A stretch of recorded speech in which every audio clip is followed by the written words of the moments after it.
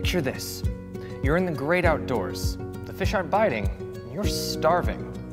All you have is this. But what you don't have is one of these. But don't sweat it. Here's 2 easy ways to open a can without a can opener. Option A, this spoon. Option B, and my personal favorite, this rock. First up, this spoon. Now this takes a little bit of muscle. Now either wear a glove or wrap a towel around the spoon so it doesn't dig into your hand. And take the curved part of the spoon and rub it against the inner seal of the lid. Let's get started.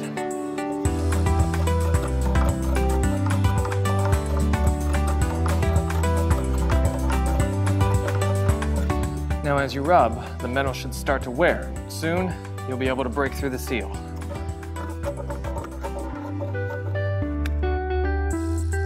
Now, cut around the top of the can with a spoon and carefully remove the lid. And there you go.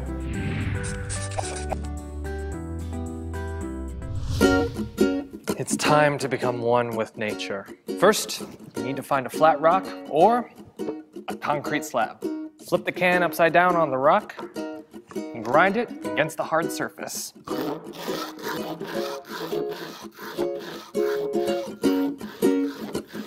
The metal will start to thin, and you'll see some moisture leak from the can.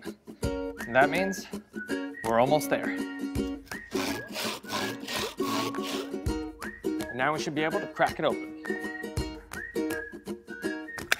And there you have it. It's a rock-solid choice. It really works. 2 simple ways to open a can without a can opener. A helpful tip brought to you by the Sears Knowledge Center.